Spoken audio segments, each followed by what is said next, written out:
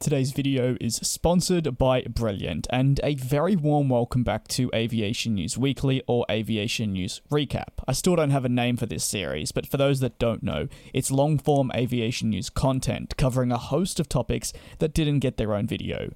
Delta feature in today's proceedings alongside Jetstar from Australia and Air New Zealand, so stay tuned.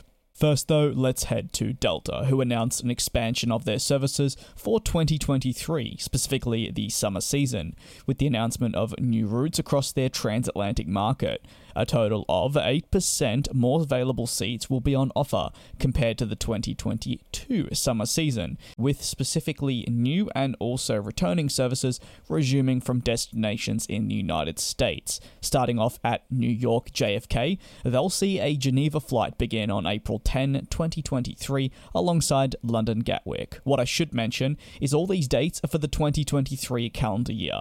Meanwhile, Berlin will continue from May 25. Rome's capacity will also see an increase during that summer season.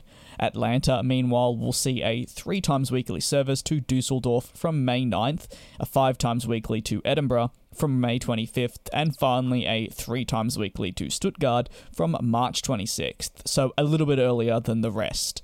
Los Angeles will also be seeing Paris beginning on May the 8th, a very important service, and London Heathrow starting on March 25th. Interestingly enough, the last service mentioned there being London Heathrow hasn't been operational since 2015, which can be said for several of the routes that are restarting and or launching. Most have all had some notable absences from the Delta network, pandemic or not. I'm using Brilliant to stay sharp in certain areas that can benefit me daily, while also harnessing areas I've always been a little weaker at understanding.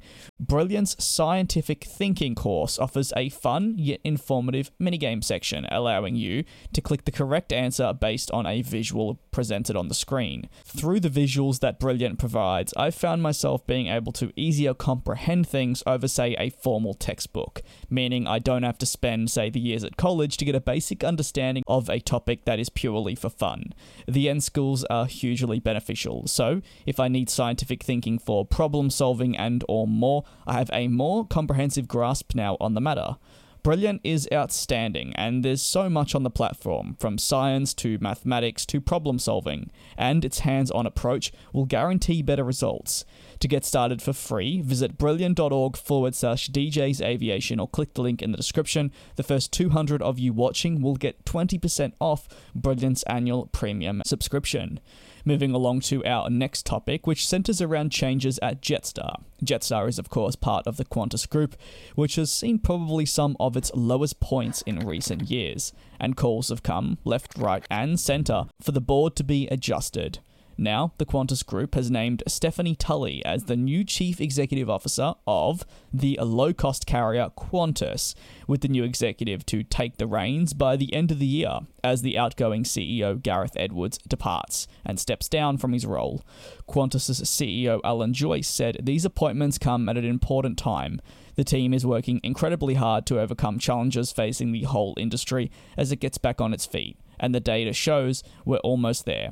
Despite these comments, and of course changes we're witnessing at the low-cost brand Jetstar, the biggest call at the moment is still for the removal of Alan Joyce from the head of Qantas, following years of dragging the brand's image down to nowhere, and of course making key decisions that have negatively impacted the business, the people, and the customers. It is widely considered nowadays a joke in Australia, something that, as the spirit of Australia, is incredibly saddening and also concerning.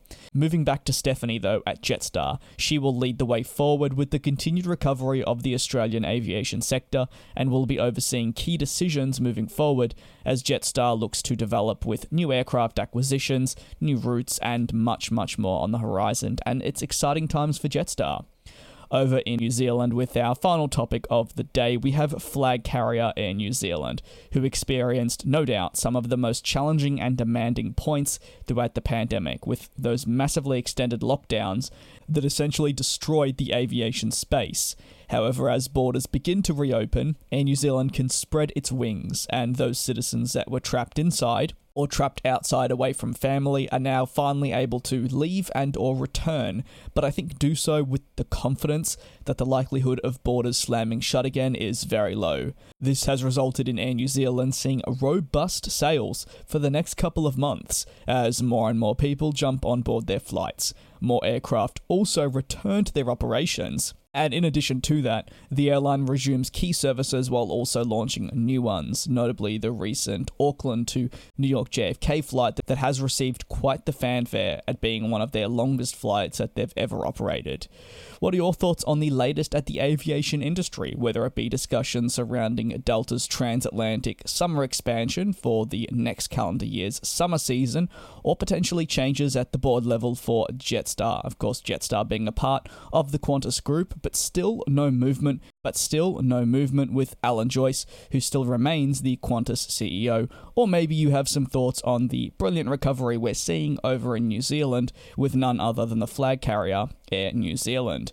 You can leave your thoughts down below in the comments, but to the Flash Cuban, got to cast with B, Daniel Elliott, Leslie Austin, 9, Will Jaden, Alwa Lead, Neil Don Stefan, and Jam, thanks for being cabin crew members. Your support is greatly appreciated, and I do very much appreciate the support on a continued basis.